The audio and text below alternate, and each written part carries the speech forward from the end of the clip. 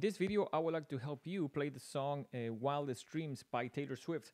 And one of the things that I like about this song, and if you haven't heard or you don't know, check the story behind why is Taylor Swift remaking some of her songs. It has to do with copyright and the fact that she sold the masters of her recordings to someone else, or I guess agreed to have someone else own them.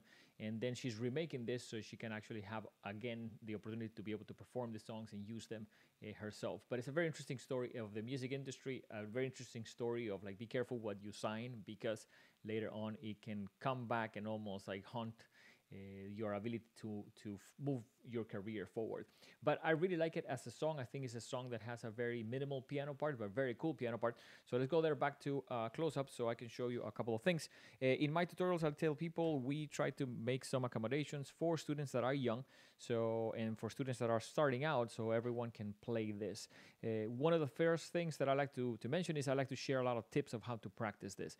Here, the first pattern is fairly simple. This is the beginning and the verse, and I'm changing things up a little bit, especially because I almost feel like this will be like a live version. This part has, the song has multiple parts, and of course you don't have 6 hands to be able to play them all.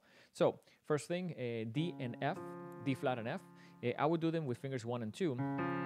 Then I'm using a sustain pedal to add another note 2 beats after, which will be an A flat. So it will be 1, 2, then add the A flat, and very lightly, the next 3 are a little bit like dissonant, but they sound pretty cool if you don't play them very loud. It's E flat, G, and A flat.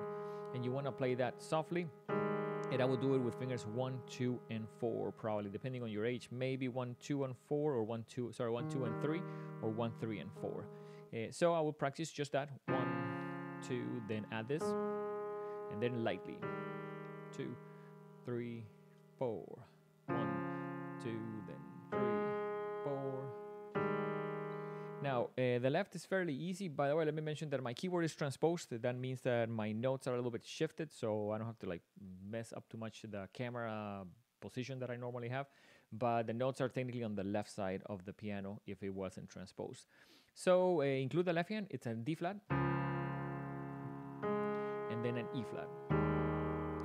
Now, the first time that you do the verse, I will play it this way. The second time, there's an extra note, and I'll show it to you now. After 2 beats, play an F on the left hand. So the first verse all the way to the first chorus is what I just showed you, but the second verse will be 1, 2, then. And you want to do it every 2 beats. So 1, 2, then 3, 4, 2, 3, 4. That will be for the second verse. So important for me to mention when we do these tutorials, definitely practice slowly. Maybe it's good to press pause, just practice that, and then come back to the next section, which I'll go ahead and show it to you because I think it's a cool section as well. Here, once again, I made some changes to make sure that people that are starting out can play it. There's a couple of things, and I'll mention them to you at the end, but I think you can probably play them this way. I will start with just the left because it's a little bit harder because it has some jumping. So A flat and E flat. Fingers 5 and 1, then E flat and B flat, then B flat and F, and then D flat and A flat. That's a cycle. You're gonna keep playing those chords. One thing that I would say is I tell my students, try to aim with 1 finger. So it's almost think of like, okay, where do I need my pinky? On A flat for the first one, on E flat for the second one, on B flat for the third one, and on D flat for the fourth one. So maybe that would allow you to not have to like almost shift too much in your mind, and of course the other finger is going to come with it. But practice it slowly, take your time.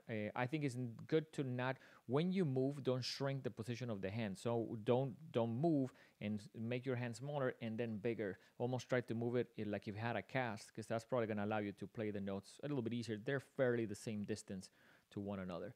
So once you have that, you're going to be playing 8th notes on the right hand. And I would suggest do it with your finger 3. Because that finger is a little bit stronger and more coordinated. So it's I believe, let me see, this is 8 plus, what is this? 8 plus 6. So that will be 14 notes of A flat. Now I'm using a sustain pedal once again, so it sounds very fluid instead of like you don't want that. And the last 2, to make it 16, will be 2 B flats. So it'll be 1, 2, 3, 4, 5, 6, 7, 8. 1, 2, 3, 4, 5, 6, 7, 8. So once you put that together with both hands, and I'll do it slowly.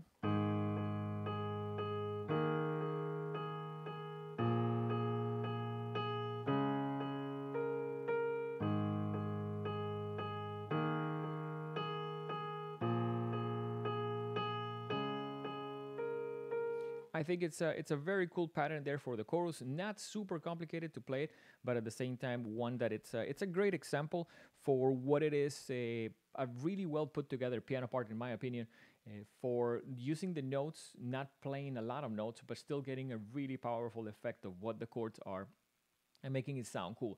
On this one specifically, I would like to mention, to close up, play it lightly. It's sometimes different songs have different vibes. I think the beginning is almost, my opinion, a little bit almost like whispered. It's very like almost like subtle, so you don't want to be overpowering your chords. They're on the low part of the piano, so sometimes getting those notes to sound round and nice doesn't require a lot of pushing them down hard. So keep that in mind. If you would like more information about what we do here at The Hit, check our main website, thehitmusicstudio.com. If you find this tutorial helpful, definitely consider giving us a like and subscribing. And we'll definitely would like to continue to put this content to help our students, anyone else out there that is trying to learn how to play piano. We'll definitely see you on the next one. Thanks for watching.